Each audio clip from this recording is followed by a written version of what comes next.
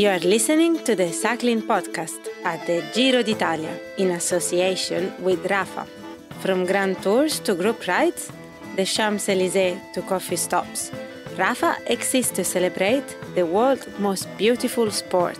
Today we are in Caltagirone. Kotse šitene, kotse viščine, nuspri gudeši gora, kotse šitene, kotse viščine, nuspri gudeši gora, se nu mangiano le femmine. Hello and welcome to the Cycling Podcast. My name's Lionel Birnie and I'm joined in Sicily by Daniel Friebe. You go with the English pronunciation. Daniel Friebe. You're confusing everyone. Daniel Friebe. Where's our usual host, the Buff? He has gone home. He went home from Israel. He had a bruising encounter, didn't he, when he was trying to get out of Israel. The exit interview, I gather, was extensive, yeah. He was his Facebook profile was looked into. He was asked why he'd been to, was it Doha? Google search history, I understand. Was brought up. I'm surprised they let him go home at all.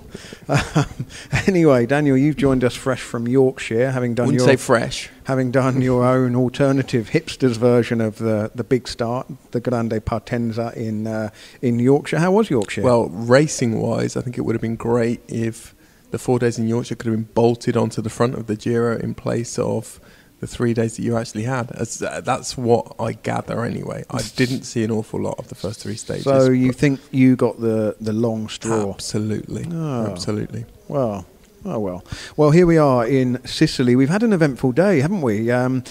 We've got a slight concern over our hire car, which had a soft tyre, not as catastrophic as some of our colleagues. Rob Hales and Matt Stevens have suffered a double puncture this evening on what was an extraordinary cross-country drive from the finish in Caltagirone to our hotel where we are now, in somewhere not far from Licata, not far from tomorrow's start in Agrigento. We are a little bit behind schedule because it's been quite a testing evening, but you know the listeners don't want to know about all of our. They're all testing us. They're all testing line, and we just have to buffalo through. But I'm wondering, even in his absence, I'm wondering whether we should record this in double speed so we make sure that we get dinner this evening. But let's kick off with the tale of the tappa. Stage 4, Catania to Caltagirone. It was the first stage on Italian soil in Sicily, and the break that went contained Quentin Jorogui of AG2R, Maxim Belkov of Katusha, Marco Frapporti of Androni, who's in the break again, as was Enrico Barbin of Bardiani, the king of the mountains at the moment, and Jacopo Mosca of Villa Tristina, and they were away most of the day. There was a brief moment with around 100 kilometres to go where there was a split in the peloton, and it took a little while for both halves of the peloton to come back together. When we got to the 30 kilometres to go mark, it was just Frapporti, Mosca and Belkov out in front alone, and they stayed out there until around 13 and a half to go. Just inside the last 10 kilometres, Valerio Conti attacked for Team UAE.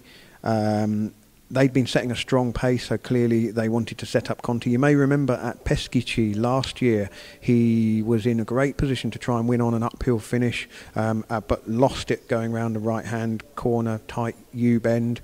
And was it Izagirre won that day? One of the Izagirre brothers won that day. I'm not even going to guess. One of the 7 Izagirre brothers. Yeah, it was. Yeah, I'm not going to guess which one. Anyway, Conti was out there making a good fist of it. There was another crash just as the road narrowed down with 7 kilometres to go, and that kind of disrupted the finale a little bit as far as positioning was concerned. So Conti was still out in front with 3.5 kilometres to go, and there were splits all over the place. Lotto-Fix All played an absolute blinder. They managed to force a couple of splits, and it was all, fracturing. Tosh Van der Sande was up there. We'll hear from him in a little bit, setting up Tim Wellens for an impressive stage win.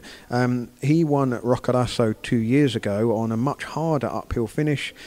He won here today for Lotto-Fix All, and the news really is that Chris Froome lost 21 seconds. So at the start of his Giro, it goes from not so great to really not so great. I won't say bad to worse. Quite a few changes in the top 10, most notably Simon Yates is now up to third overall because he was just behind Wellens, Michael Woods and Enrico Battaglin, who were the first three over the line.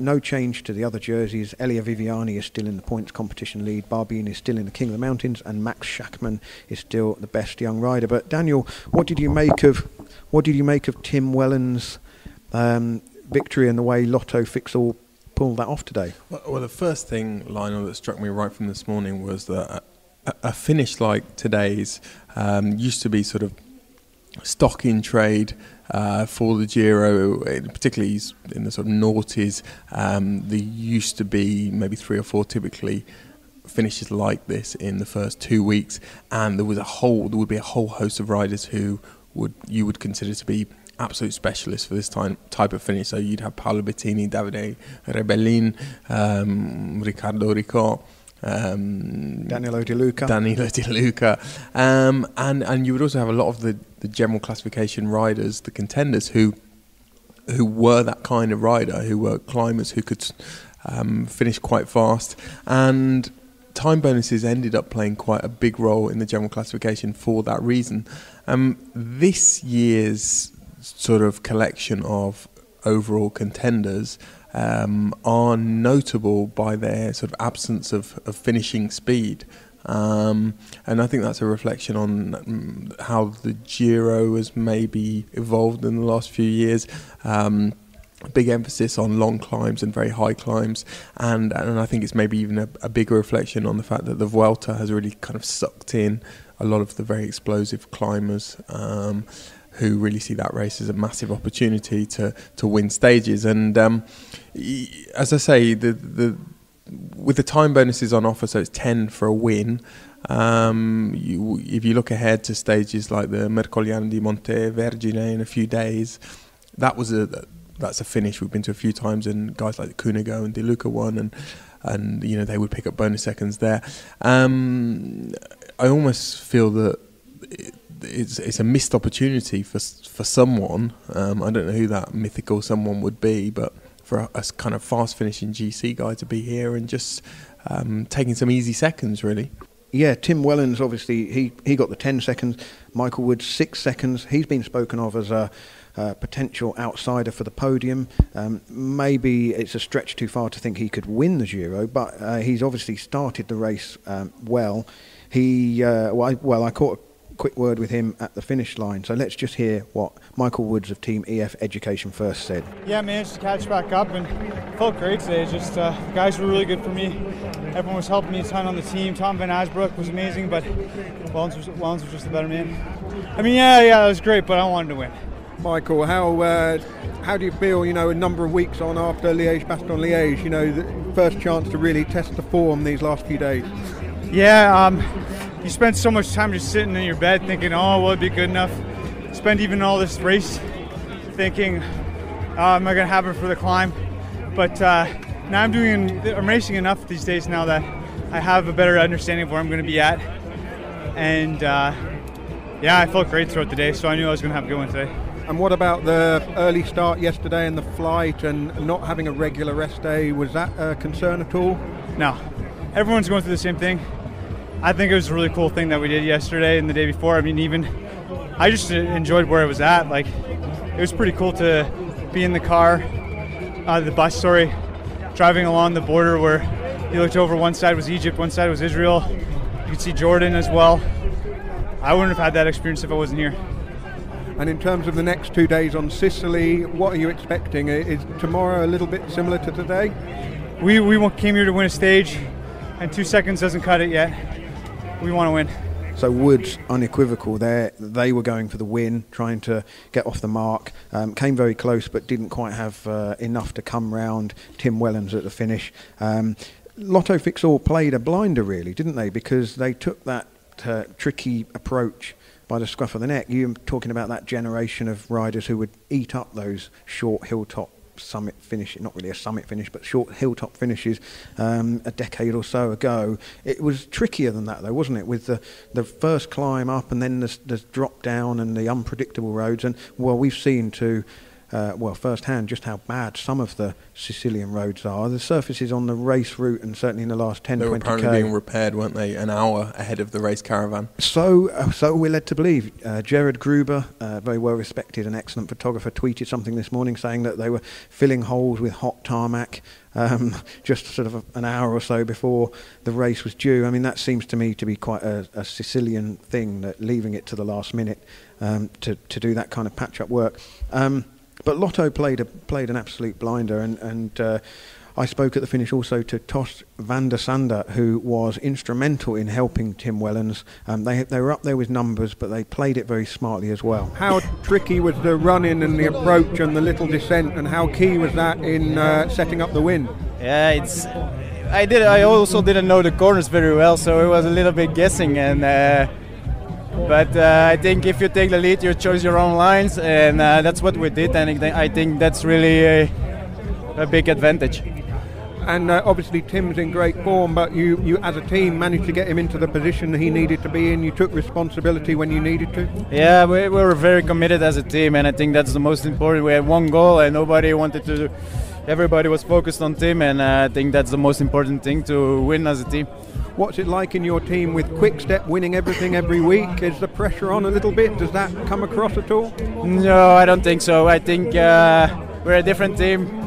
We're really Belgium, and Quick-Step they have such good riders, and we have not so many like leaders, and so, but we do good. I think our season was already very good, and if you see what we won, we can only be happy.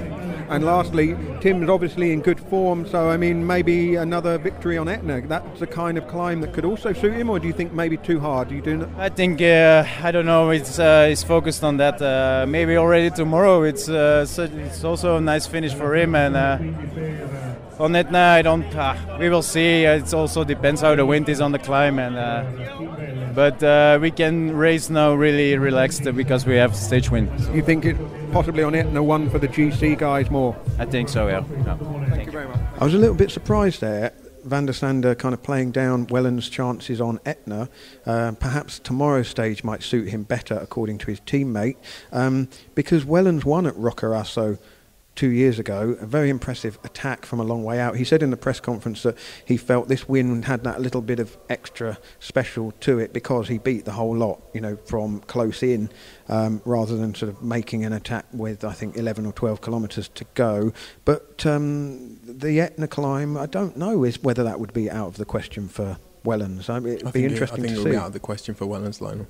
You do? That's what I think. No, I do think it's harder. I think it's harder than the way the race went up last year, and last year was an unusual day, an unusual stage in that there was a headwind and it was very defensive. I think it's too steep. Wellens is also not renowned for his finishing ability. I mean, today was a bit of a breakthrough in that respect because he just waited and did the simple, most sensible thing, which was to kind of look around and realise that he was faster and more explosive than a lot of the other guys who were going to get up that climb. Usually he doesn't do that. Usually he tries to sort of, pirouette and flounce around and sort of Cruyff turn his way into, up blind alleys, doesn't he, with about 15 kilometres to go. Are you saying he's a sort of the Belgian equivalent of a whimsical flaneur? He is. He is quite whimsical, isn't he? And the way he rides, certainly. Well, he certainly said, the GC is out of the question for him in a Grand Tour. He said he's quite happy. He knows the type of rider he is. That's for the week-long stage races and perhaps for the classics as well. But you're right. He did certainly. He pulled it off, but he got himself into that position, as did a number of other riders who were up there. I mean, Simon Yates, just looking really good in his opening few days. A very impressive and slightly surprising time trial result.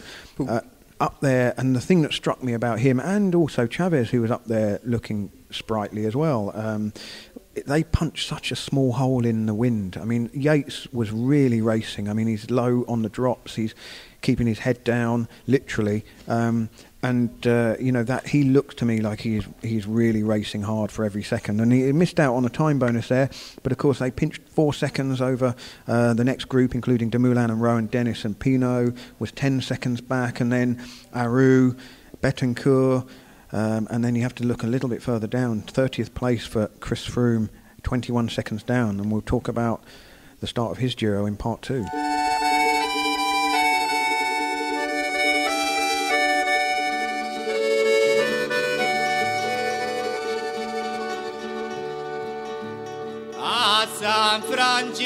A community around the world. Stories and films with the most compelling characters. The world's finest apparel. Explore the world of cycling with Rafa. Thank you to Rafa for sponsoring the Cycling Podcast. Thanks to their support, we are here at the Giro d'Italia and the other 2 Grand Tours this season. If you want to sample a bit of Italy on your bike, maybe you should check out rafa.cc/travel. Rafa's love for Italy is written through their DNA. They've even referenced the pink of the Maglia Rosa in their brand colours. But the storied history of Italian cycling is just one ingredient in making the country an ideal destination for a bike riding holiday. The food, the wine, the sun-kissed terrain and unmistakable culture makes Italy the perfect place to be a cyclist, and they have trips all over the place, including the Dolomites, and I checked, definitely in the Dolomites. They run from sort of roughly June to October. Check out rafa.cc/travel if that sounds like your bag. Daniel, Chris Froome has not had the best start to this Giro.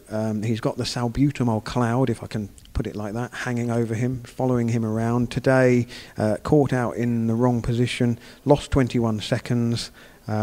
Not the way that Grand Tour victories are built, is it, these opening few days?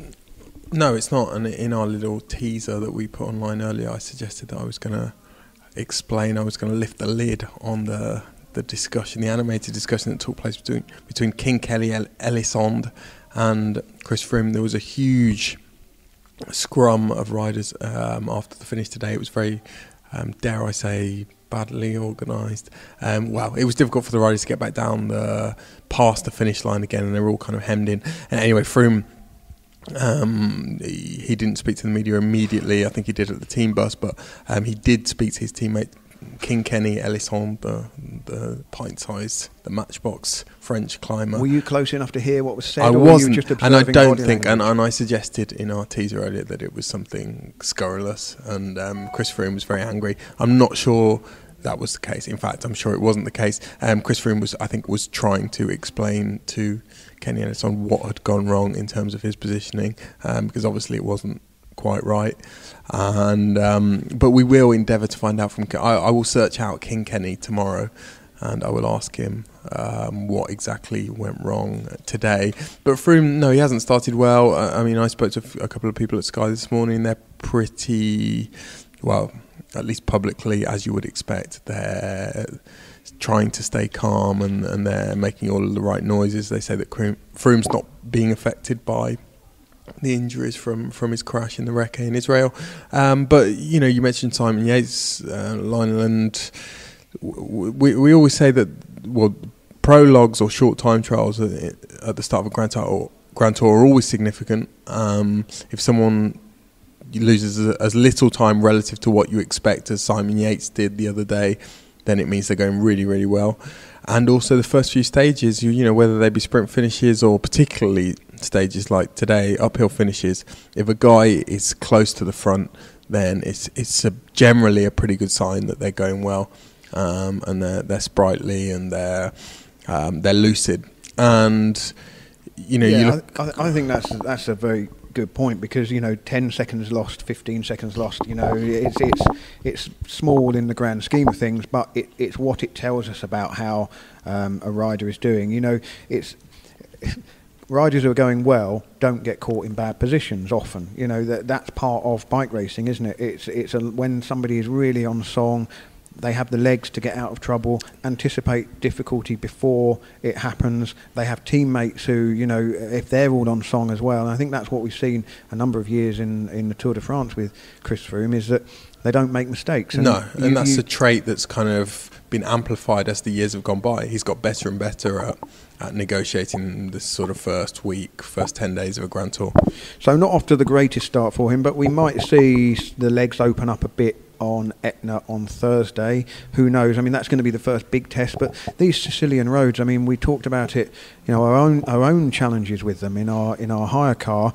Some of the holes in the road that we had to drive along were horrendous. And in tomorrow's episode of Kilometre Zero, you'll hear Max Sciandri's verdict on the Sicilian roads, potholes that can swallow up riders, and it's making these days challenging, isn't it? The stress will start to sort of build up. It will be the same again tomorrow. It will be the same again on the run towards Etna, it's kind of 3 tricky days harder than expected days, I think, in Israel. Certainly the third stage, the one down to Eilat, was the toll it took on the riders, because it was long and there was a lot of up and down, was more than perhaps the road book would have suggested. And these stages are tricky as well. And so when you see the riders that sort of make the cut and those that don't, I mean, you would have thought that Froome would have been able to stay up there and not lose further time to Dumoulin and co.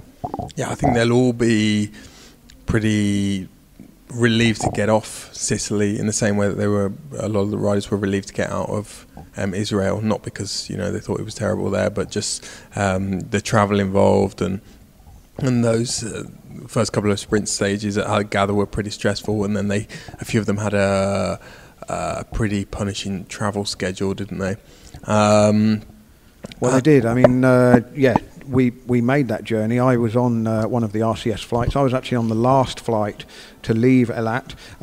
It was quite an extraordinary morning, really, because we'd been told, certainly by the RCS organisers of the Giro, that we're leaving from a modern airport that's not been open to the public yet. And when we got up to Ovda, around about an hour's drive out of Eilat into what was basically desert, the dust and sand was hanging in the air, making visibility pretty tricky. It looked more to me like a disused military airfield than an airport that was ever going to see commercial flight. The flight I was on was the last of 4 to leave, and it had on it BMC, Sky, Bahrain, Team UAE, I think Mitchelton Scott were on it as well. So, and we were up at 5:45 to get that flight. Landed at just before 1 p.m. Sicilian time. It was a 3 hours 10-minute flight. Not terrible, but quite tiring. I was pretty tired, and I've not ridden the 3 stages of the Giro, and the riders that were on the first, second and third flights, they were getting up at sort of 4:30 in the morning to make those flights. So we know that all of the riders then would have done a short ride in the afternoon just to kind of shake out the legs, but as we heard from Mike Woods, it's the same for everybody. And yet it's slightly out of the ordinary to have that amount of travel and then come into 3 not straightforward days. The Cycling Podcast is supported by Science in Sport. Independent research shows 10% of sports nutrition products would get a professional rider banned. Trust Science in Sport, the world's highest standard of banned substance testing. Thank you to Science in Sport for sponsoring the Cycling Podcast. If you would like 25% off all of their products, go to scienceinsport.com and fill up your basket, and then when you check out, enter the code SISCP25. That's SISCP25 for a 25% discount on all of their energy bars, gels, powders that you mix up to make into drinks, and so on. Sticking with nutrition, Daniel. Oh, yes. Well, you arrived in Sicily. I've got something to say. Go on. I was monitoring this morning the correlation between what I'm going to call the cannolo quotient. So I saw 2 influential members of teams of general classification contenders stuffing their face with cannoli at the start in Catania this morning. So cannoli, the thing is, I don't really know much about cannoli etiquette. That's a real gap in my knowledge. Cannoli are a dessert, a Sicilian dessert. They're kind of like brandy snaps, but without the brandy, and filled with sweet ricotta. And they're very, very popular in Sicily. I think it's not unheard of to have them for breakfast. and to have them with a coffee. Anyway, the two. Giuseppe Martinelli, who has won more Giro d'Italia than I think any other director sportif, he's the Astana DS here, so he's in charge of Superman Lopez, and I saw him splatting himself in the face with an enormous canolo in Catania this morning. And Julien Pinot, the brother of Thibaut Pinot, he was effusive about where he was trying to get us to follow him into one vendor of cannoli, one shop near the start that he claimed, after extensive research over the last 24 hours, did the best cannoli in Catania. And then he walked out of that one and then went into another shop selling. Well, by looking at the results on the stage, Thibaut Pinot was 13th at 4 seconds, the last of that little group, and Miguel Angel Lopez Moreno, Superman, was in the Chris Froome group. So I think the cannoli quotient is absolute nonsense already. I'm writing it off as insignificant. But last night I did have rigatoni Norma, which is another Sicilian specialty, actually specific to Catania, where we were last night, and it was okay. It wasn't the best restaurant. No, Da Antonio in Catania. It was a solid 6 out of 10. Yeah, but it wasn't. But Catania, I mean, it looks like no one has spent any money on that town for about 40 years. It's similar to Watford. No, that's very harsh. That's very harsh. The people of Watford will be bombarding you on Twitter. I urge them to, with abuse for that. No, Catania, in common with a couple of the places we've seen today. I mean, Sicily, look, it's as tough as old boots in places, isn't it? I mean, even we're in an extremely nice hotel on top of the hill here. I'm looking forward to seeing it in the daylight. But as we were driving into town, piles of rubbish just uncollected, just dumped on the side of the road. I mean, not sort of waist height, but head height piles of rubbish. Absolutely extraordinary. You're going to be talking about Sicily more in the coming days, Lionel, because you're going to be learning some Italian, and you're going to be talking about Sicily in Italian. I'm looking forward to this. But just to update on my rigatoni Norma, this is a dish of aubergine, tomatoes, and a kind of quite a salty ricotta cheese that goes on the top. I would say it was a 6 out of 10. I actually think the one I make at home is better, although I can't get that really you showed me a picture and I didn't approve of what you'd done with your sauce. Well, this is another thing where it's like the 11 o'clock cappuccino rule. Daniel, so etiquette is you have your pan of sauce and then you tip your pasta into the pan of sauce and stir the two together. Never just serve the sauce just willy-nilly, just chucked on a bowl of pasta. Well, willy-nilly is a phrase that appears in our Kilometre Zero, which is out tomorrow morning. It's on the subject of Il Garibaldi, the road book, which everybody from the riders to the media follow. As Max Chiandri says, it's the Bible of the Giro, and somebody uses the phrase willy-nilly. What is it in Italian? Well, you did the translation, Daniel. We'll come back to that tomorrow. We'll move on. Speaking of Max Chiandri, Rowan Dennis defended the pink jersey again today. We've talked about this on the opening weekend in Israel, how BMC Racing's big goal for the Giro was to come here, win the opening time trial, take the pink jersey and carry it back to Italy. That looked like it wasn't going to happen because Tom Dumoulin won the opening time trial, but then BMC Racing launched a modern day coup, really. I can't remember an intermediate sprint being quite so significant in recent years. I do remember a long time back when sort of Johan Museo and Sean Yates were battling for the yellow jersey at the Tour de France. I think that would have been 1994, and there was all sorts of shenanigans at intermediate sprints. But BMC Racing pulled off something of a tactical coup. Max Chiandri told me all about it as we were boarding the plane. Bloody marvellous coup. That's what it was. A bloody marvellous coup. It was. Well, he told me about it as we were... Do you get it? I do get it, yes. He told me about it as we were boarding the plane yesterday. He was playing down his role, the significance of his role in persuading Rowan Dennis, Nicholas Roach and the other big characters in the team to go for it. But I spoke to him this morning about how they managed to prize the pink jersey from the shoulders of Tom Dumoulin a couple of days ago. So Friday night in Jerusalem you were very disappointed. Saturday night in Tel Aviv you had the pink jersey. Tell me how it happened. You know, they did it. It wasn't me on the bike, but I think a bit of motivation that day came from me, and I feel like a little bit of that jersey was mine.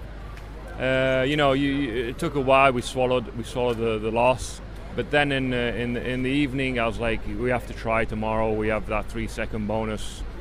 We can't just let it go like that. You know, it's like so it was so disappointing to see somebody sprint, but somebody like doesn't really care and gets that 3 second. That 3 second changes our life in a way. So in the morning meeting, I did an overview of what I'm going to expect from the Giro, what I want from the guys. And then I went into the detail of the stage. And you know, first of all, Ron was a little bit, hear the word sprint, he was a little bit reluctant. Like, you know, it's something he was quite familiar with. But he's a guy what can sprint, and he's a guy what can. He actually won a stage last year in Tour des Alpes in a 60-man sprint uphill, slightly uphill. This is a little bit different. So we started off. We kind of closed a few gaps on Campenards. We closed a few gaps here and there, and then we kind of wasn't quite on it yet. So the race had to kind of evolve a little bit more. Then it came, you know, a couple of guys came to the car. I explained again what I wanted, and then just 30k to go to the sprint. The sprint was around 110. It clicked, and when the click went, we just nailed it. We went in the front. We closed the gap to the 3-man breakaway, and then I had Jürgen, and Ron just said only thing came through the race through the radio. He said, "I want Ron. He want Jürgen to lead him out," and the rest they did it. When you first said, "Look, we've got to try this," what was were you monitoring the faces of the riders to see what the reaction was? Yeah, you look at the guys, and you know, you even if I'm in the car, you're part of that team, you know. So you are on the bike with them, and initially it didn't really, you know. I think everybody is still kind of a little bit on. Even if Ron gave it 110% on the TT. We're kind of still on the lost side, you know. They didn't see that opportunity. And Ron, the first thing when I saw him in with the jersey, said, "Thanks for making me believe in it," you know. So I think he was really appreciative.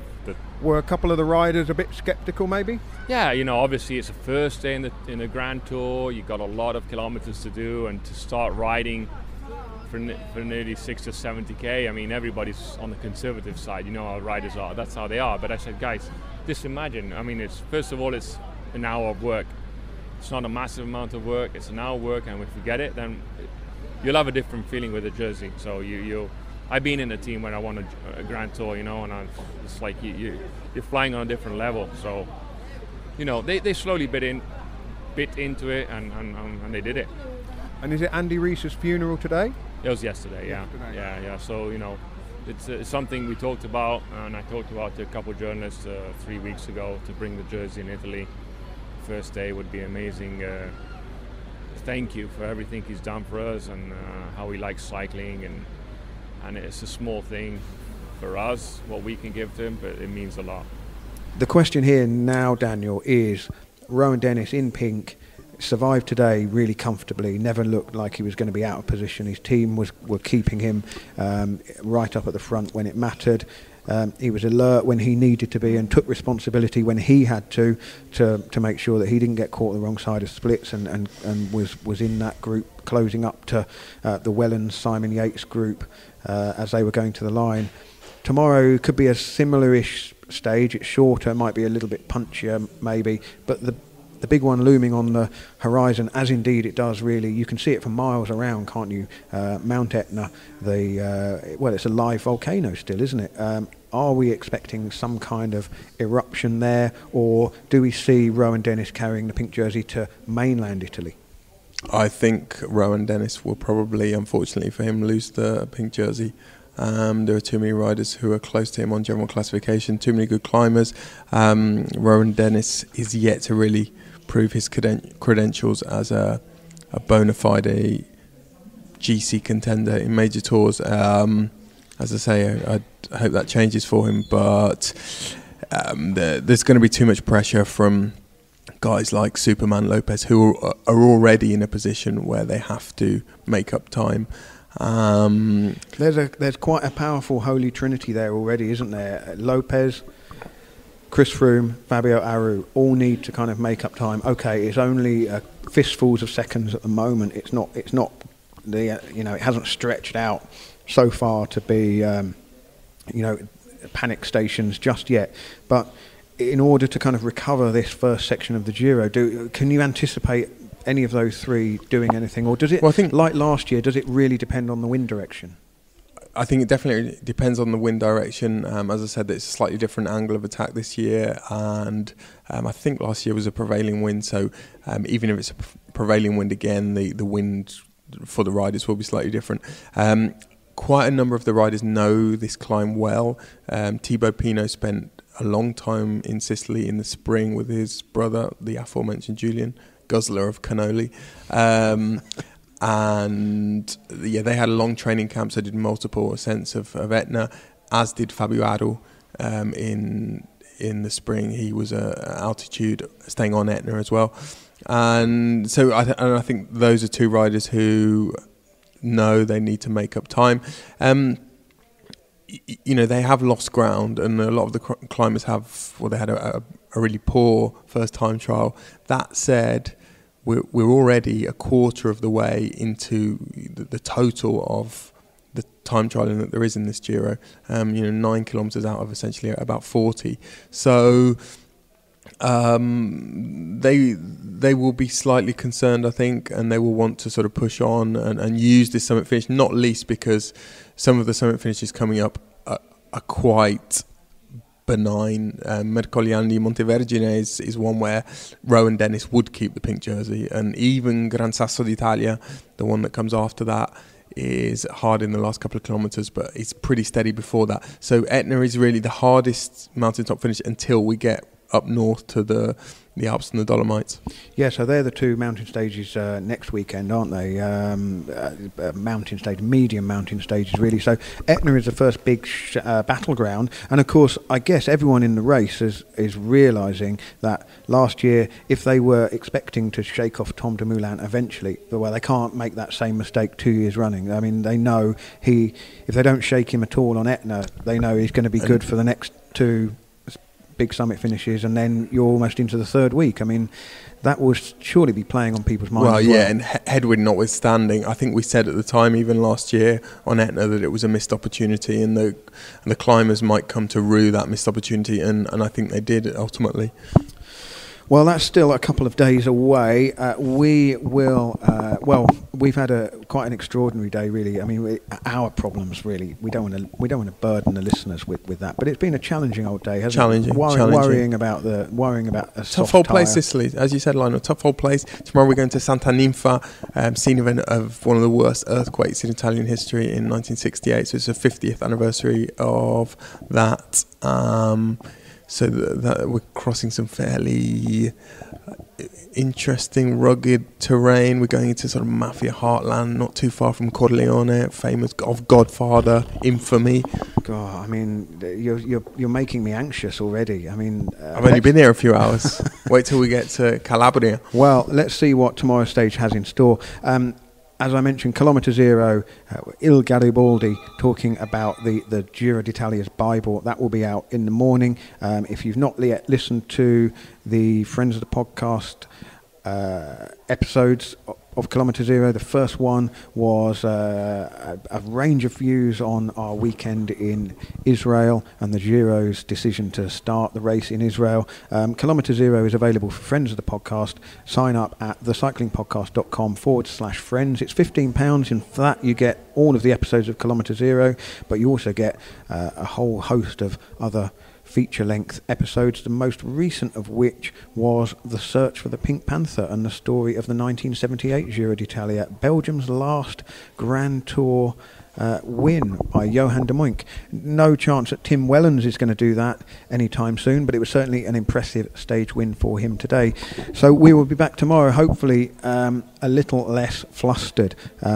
We will have to, it's coming up to 10 o'clock and we haven't had any dinner yet. And I hope it's not just cannoli. Yeah, I'm looking nervously at the restaurant staff, hoping that they're going to take pity on us. Well, let's get on with it then. Thank you, Daniel. Buonanotte.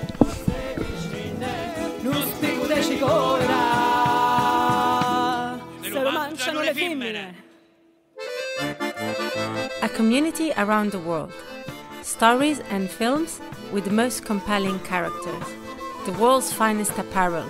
Explore the world of cycling with Rafa.